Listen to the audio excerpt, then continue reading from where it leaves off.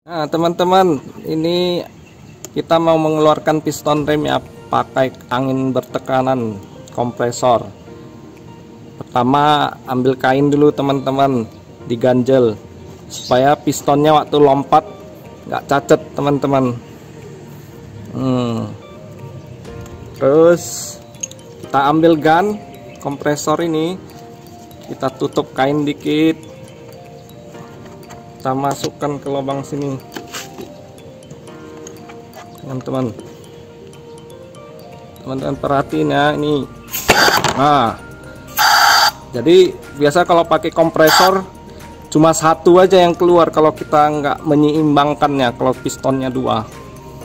Nah ini contoh teman-teman, udah kan lompat tadi satu, tinggal satu lagi.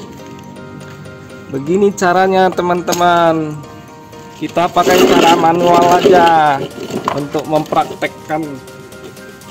Ini kan piston habis, satu belum keluar ya. Nah kita praktekkan teman-teman dengan memakai gaya gravitasi. Yang harus dibanting di bagian sini ya teman-teman ya, jangan di sini, di bagian sini, supaya tidak ada masalah patah atau gimana.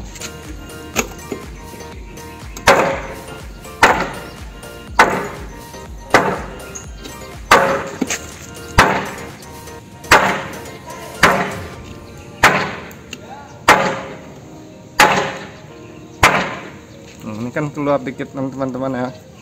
Kita lanjut lagi.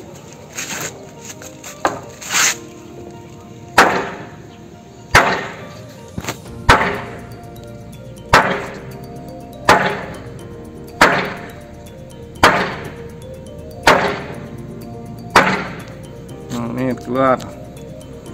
Tapi harus sabar ya teman-teman.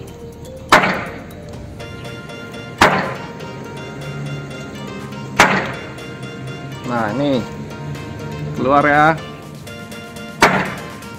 Lompat langsung kelihatan nih ya, gitulah masukannya teman-teman supaya bisa berhasil mengeluarkan piston.